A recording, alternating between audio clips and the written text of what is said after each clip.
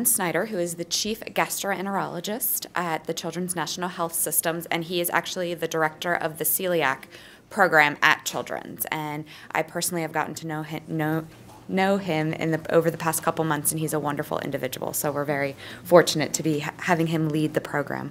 So without further ado, John. Thank you very much for that introduction, and I want to thank all of you for coming this morning on a Sunday morning. We really appreciate your support for the program, but also about all these questions that you're asking. That makes it great for the speakers. We love to have this audience interaction.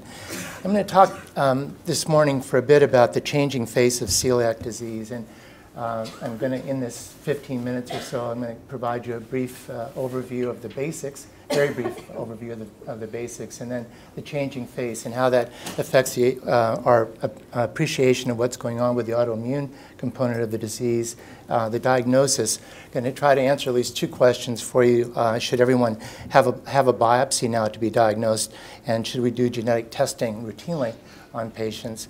And then I'm going to close with an update on what's happening with how we follow our patients. So first of all, the basics for celiac disease are summarized on the slide here. So it's a permanent intolerance to gliadin, which is a protein, as you all know, that's found in 3 of the grass family grains. And it requires a predisposition of the genes for that person.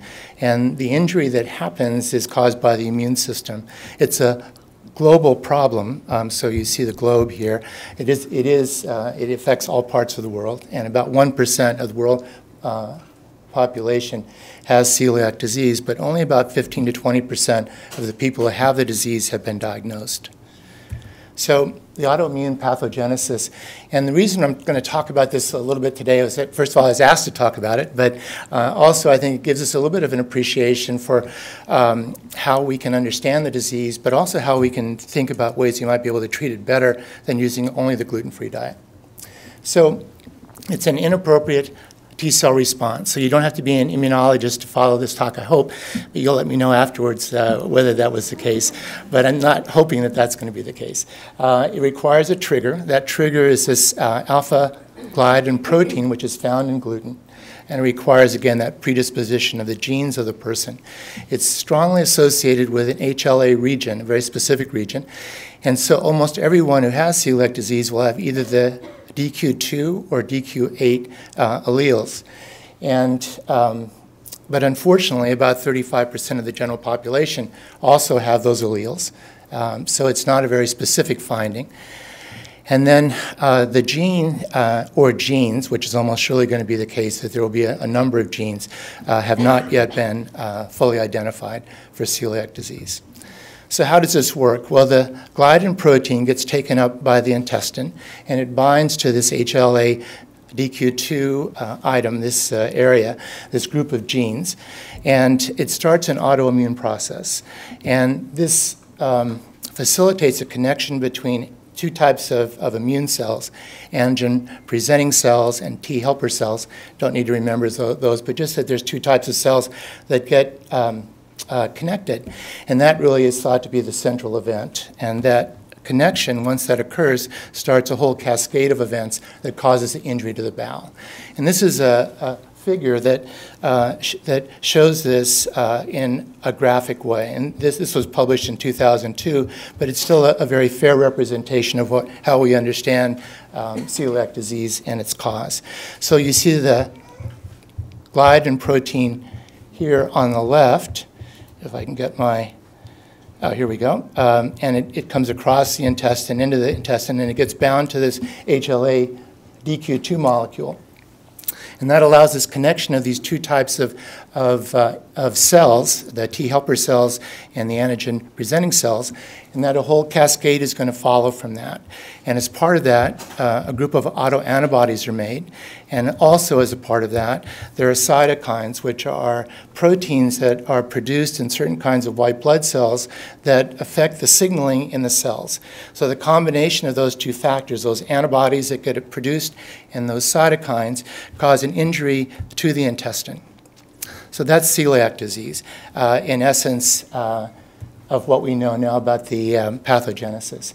So this cascade, again, includes the specific autoantibodies and these cell signaling proteins, and there's a strong specific HLA association, but this also overlaps with other types of autoimmune disease. And so, again, getting back to why are we talking about autoimmune disease today too, a lot of people have difficulty understanding why celiac disease, which has this very specific inflammation of the intestine, how does that affect other parts of the body, and how is that linked to these other autoimmune diseases? So a part of that is that genetic structure for people that have different kinds of autoimmune disease overlaps with what we see with celiac disease. And an alteration in that response, that immune response, can lead to targets in other areas. So this altered response could be caused by differences in the genetic composition of that person, but also the sequence of events. So when did they start getting gluten? How often did it happen? How much did they get? But also maybe what infections they received, or what other kinds of insults that they could have had. So there may be a big number of factors that play a role in that beyond the genes and beyond the gliadin. So just to think again, we have this process that starts with celiac disease with this binding of the gluten and the gliadin protein with the HLA DQ2 molecule that starts that whole cascade and produces that, or facilitates that connection between those two types of cells, the T helper cells and the antigen-presenting cells. But it's not hard to imagine then if the environment were slightly different, these autoantibodies that could produce by plasma cells may be different. There may be more than just those that attack the intestine. So a short example of that is the stomach. The stomach in people with celiac disease often has the same kind of inflammation that we see in the intestine, the same type of cells, of these inflammatory cells. So that's not really a part of celiac disease, but it's caused in people who have celiac disease. Certainly not in all, but it does happen. So it's not hard to imagine then that that's a close-by neighbor of the intestine, the stomach.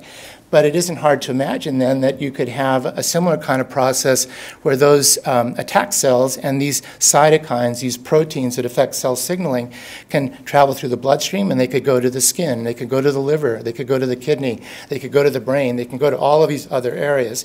So it helps us, I think, in understanding that this disease affects a lot of parts of the body, and it all comes back to this autoimmune nature. So this is a slide I want you all to look right now. There's going to be a test in 5 minutes, and you have to pass it to complete. No, obviously not. This is what they call a bad slide, but I'm using it for impact because I don't want you to learn all the different parts of it, although you're welcome to look at the slides later. But the point in this is that there are 100 or maybe more facts that the way celiac disease can affect the body and can be associated with other autoimmune diseases. And this autoimmune nature, again, with these shared overlap in areas of the genes, is going to be playing a very important role in that. And as time goes by, we are appreciating more and more about the genes. Still don't know the exact ones, but that's going to happen, I think, in this next decade. But also the sequence of events. What's the injury? What's a sequence of injury that has to happen to develop celiac disease, but then maybe also celiac disease and hepatitis, or celiac disease and skin disease? What makes those people different than the others?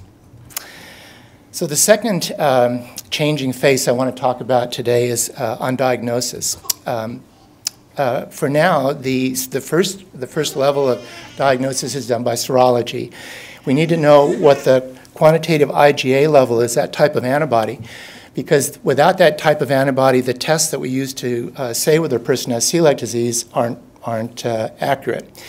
And there are people with celiac disease who have IgA deficiency. It's increased in that population.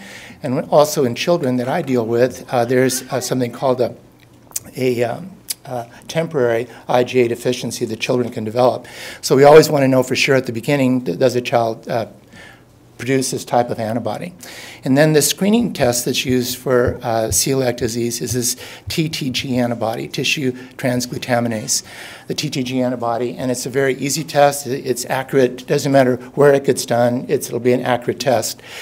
The other test that is a very good test, but I put in parentheses, is the endomysial antibody, because it's more operator dependent. You need to know what lab is doing it. You need to know how good they are in being able to to use that diagnosis. But that also is a very good antibody test.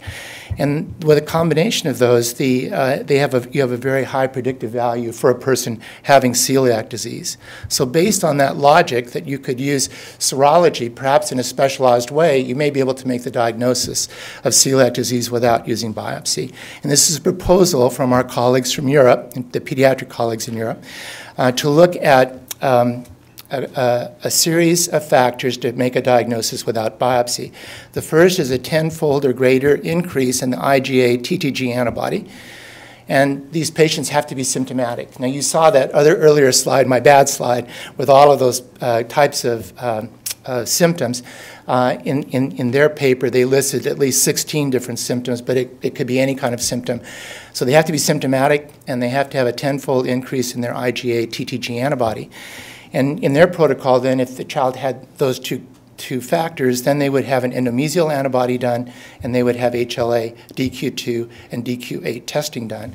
If all four of those factors aligned, they were all positive, they would call that a positive diagnosis, a confirmed diagnosis of celiac disease, and they would recommend that the child not have endoscopy. So the first two questions that arise when you hear this, or when I hear this, is so how accurate is this? What are the numbers going to be for children? And then the second question is, are we going to learn other things from the endoscopy that we wouldn't have gotten if we don't do the endoscopy? So to answer the first question, how accurate is this? There was a paper published earlier this year by Butzner et al. From Canada. They have a big registry of children. In a 3-year period, they screened 17,500 children for celiac disease, and they found 775 positive by the TTG antibody. And in Canada, if a child has a positive TTG antibody, they'll get the endomysial antibody done automatically. So they had all of those data. And they also do biopsies on these patients up till now, so they had that information also. They found 223 of those 775 patients who fit the criteria. So they were positive by all four categories. They had symptoms, they had a positive 10-fold increase in the TTG antibody, they had the endomysial antibody, and then they had HLA testing done. Of those 223, 4 were found by biopsy to be clean. They did not have celiac disease. So there was a 2% false positive rate. So if you're a statistician, you say, hooray, it's a great test, love it. We're only going to miss 2% of the population. But if you're a parent or you're the patient and people say, well, I can give you a pretty good answer, but it's going to be, you have a 2% chance of it being wrong. Is that going to be a good answer? So let me ask the parents in this audience, because I would deal with children. Let me ask the parents in this audience, how many of you are going to take those numbers as being good for your child and you don't want a better answer? Anybody feel that they would like a better answer? So it turns out I'm a parent, and I would like a better answer because, again, this is good numbers, but if it's a 2% chance, you're going to make a diagnosis for life for a child, which has a chance to affect that child's not only their diet, and you've heard of the psychological issues that can go on that can be a part of that, but also insurance and health care and those kinds of things going forward. So I think at this point, people in the U.S. and Canada feel that we don't have enough information yet to say that this is going to be a way to supplant doing biopsies for celiac disease. Now, will the biopsies show other diagnoses? So these are 2 studies, one from the group at Chicago by Stefano Guandolini and his group, looking at children, and these are children who met the criteria for ESPGHAN, those 4 criteria that I just showed you, but had biopsies done. And they found in that group, 10% of those children that had celiac disease also had other diseases or diagnoses that needed to be treated. And in an adult group from Peter Green and his group at Columbia, they did a similar look at people that met those criteria for having those 4 standards for making the diagnosis of celiac disease, and they found 12% of those patients who had endoscopy had other findings that needed to be treated. So there's evidence that there will be a number of patients who have other diseases that are going to be missed if the endoscopy is not done. So what about HLA typing? Should we be doing that on everyone? And so the HLA positive nature doesn't help so much. I already showed you that 35% of the US population, actually probably the world population, has either DQ2 or DQ8 alleles.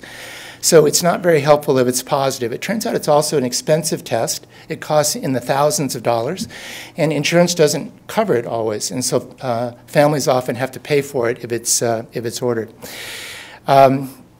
So those are important potential problems with using it, especially if we're thinking of using it in a positive way. For negative findings, so it is more helpful. If a child or an adult is negative for both of those alleles, the DQ2 and the DQ8, their chance of having celiac disease is only about 2%. So it's a very low possibility. We have a couple of children that we follow at Children's who are negative, and they did not have either DQ2 or DQ8. So that 2% holds pretty much across the board.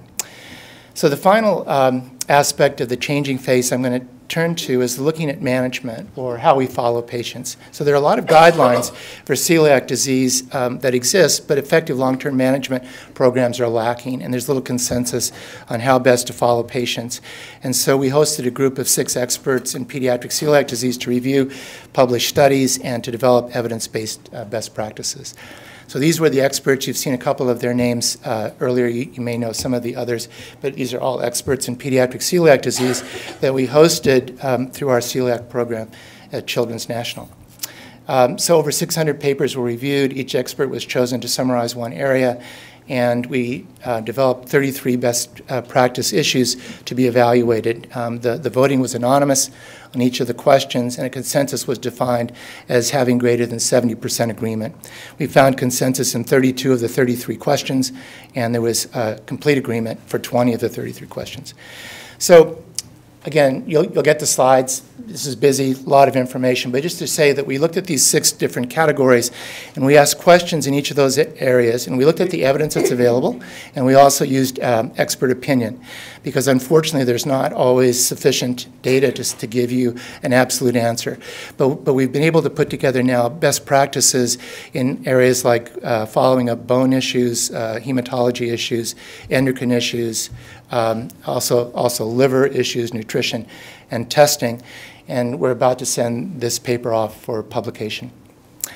So in conclusion, I've looked with you at a few issues here related to the changing face of celiac disease. One is related to the autoimmune nature.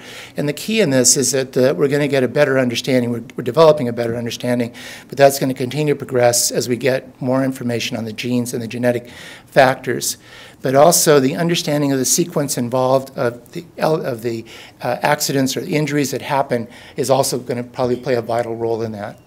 And then for diagnosis, serology holds promise, but I would say that at this point in the US and Canada, it's still considered that endoscopy is the gold standard. HLA testing it can be helpful, but especially if it's negative.